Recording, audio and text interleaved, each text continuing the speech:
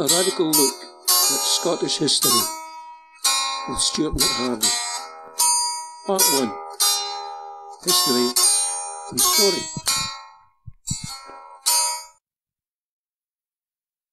There's an old cliché that says it's the winners that write history. And it's true. The thing is, though, that people, even those defeated in battle and war, continue to tell stories about what happened in their lives. Stories can give totally different slant on what we think history is, and my understanding of Scotland's past has changed greatly since I began to understand this. One of the biggest problems is that the history that is written in the books has for far too long simply been about big men doing big things. And until very recently, the only time you ever found women in history was when it was folk like Mary Queen of Scots, Elizabeth of England, or Catherine the Great of Russia. Women who were effectively doing a man's job because there was no man available.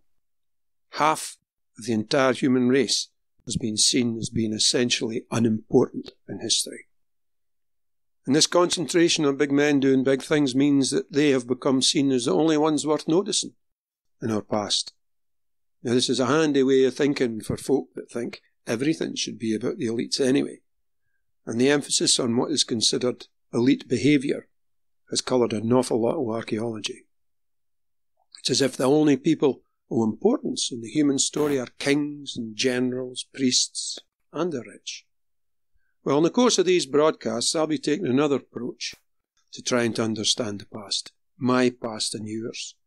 And it's worth remembering the very act of being alive means that you have as long a pedigree as any Toth. It's just that your ancestors have been left out of the books.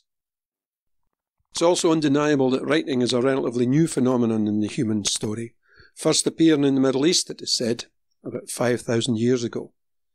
Now, modern humans have been around getting on for 250,000 years, so for most of our time on Earth, knowledge has been passed on through the spoken word.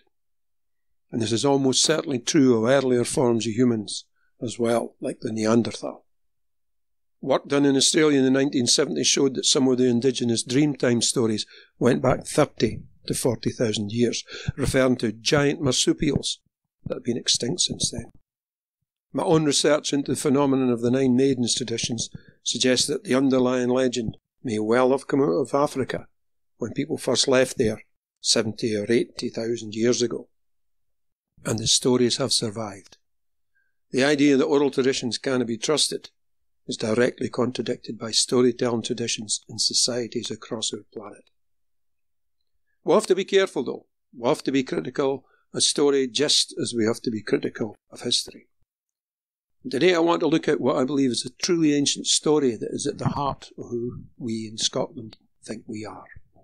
First, though, we have to be aware that all written history is written to an agenda, whether deliberate or not. All of our oldest histories were written by people who were educated in a system that was Christian to its core. From the time that writing arrived here with the Christian religion, it was effectively the preserve of priests. Go check.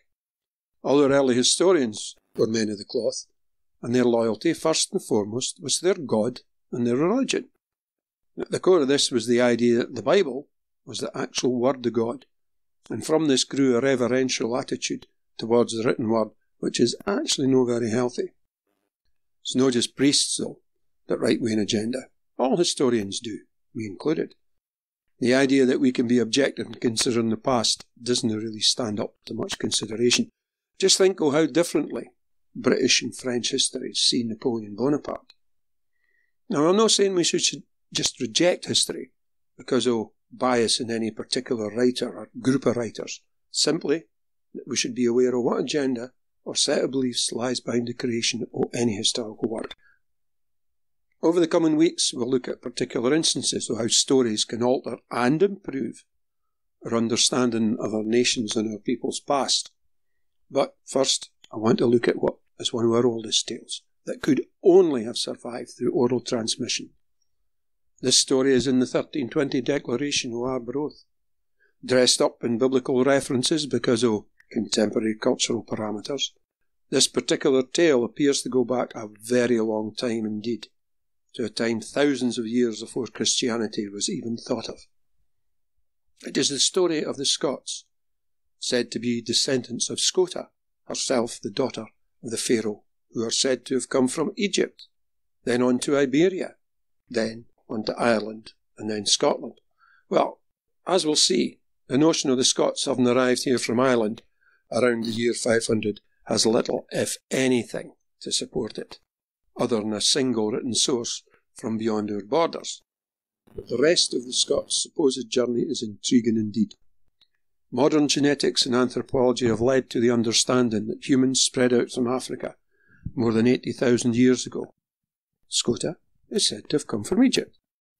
After the last ice age, when the glaciers faded away, the first humans who came into this part of the world came from what is now northern Spain, in Iberia.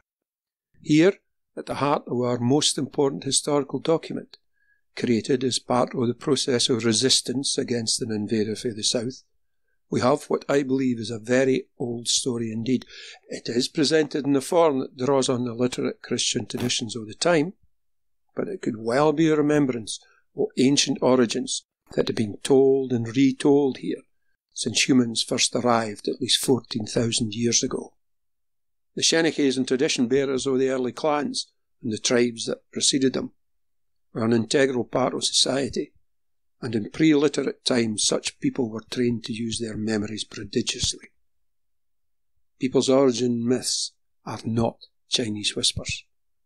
Now, the influence of the Christian Bible on all our early histories is obvious and is accompanied by other conventions, which have also now served our history well.